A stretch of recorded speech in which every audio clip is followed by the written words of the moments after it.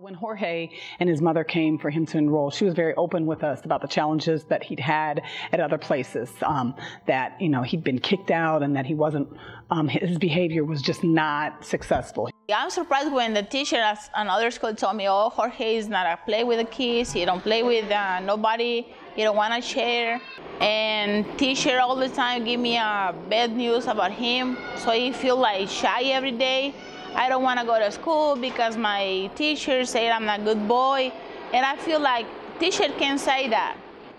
The behavior is usually just an indicator of something else. And under the age of 5, kids are not as verbal. And so it's difficult for them to know and understand exactly what they're feeling and thinking. With having an older brother, Jorge's mannerisms and behavior were a little more mature than they needed to be. So part of it was helping him understand what was appropriate, what was not appropriate, helping mom also get some books and some materials to help talk with him. She didn't know what to say or how to say it. We sat down with the mother, learned a little bit more about the family and the family dynamics and what might be triggering the behavior. And so we put a plan in place when he came into the classroom, and that plan was just basically to do whatever it took. Sometimes the first time when he started in here, Saturdays, he's ready, wake up, and it's like 6:30, Mommy, let's go my new school, Mommy. I said, no, Jorge, it's off.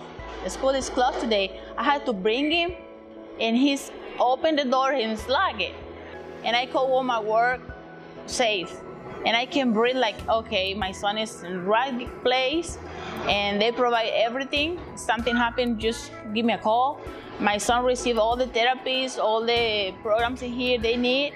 So my life changes a lot.